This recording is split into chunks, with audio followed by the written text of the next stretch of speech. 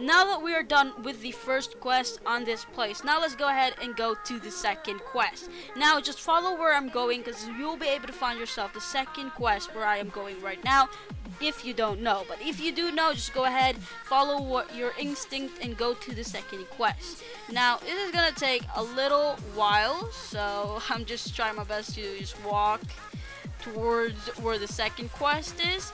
It's kind of far away, but not that far away, okay? So let's just go ahead and go to that small village right over there. Now the enemy is right over here, but of course the quest giver is gonna be right over there, so you'll have to go to the quest giver to of course accept the quest and get your rewards, because without the rewards you're just totally pointless. It's just totally pointless on defeating the enemy without the quest, because you'll just get small rewards, okay?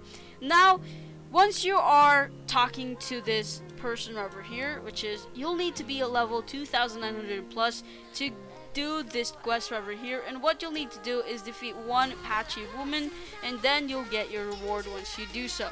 Now the reward is right over here if you want to read that and everything, but normally I would just teleport myself here, find myself this kind of like arrow, go a little bit further, and then I would just do this. I just literally just do this, so that the enemy doesn't go towards me, and I can damage them like this, push them with this, and then that.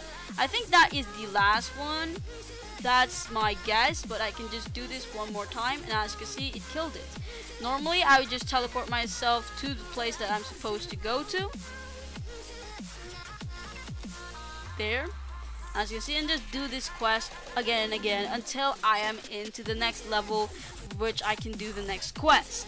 But yes, that would be it for this video. Now let's just go ahead and tell you guys the rewards for this quest. You'll be able to get yourself 25,500 belly, which is in-game currency, and you'll also be able to get yourself 400,000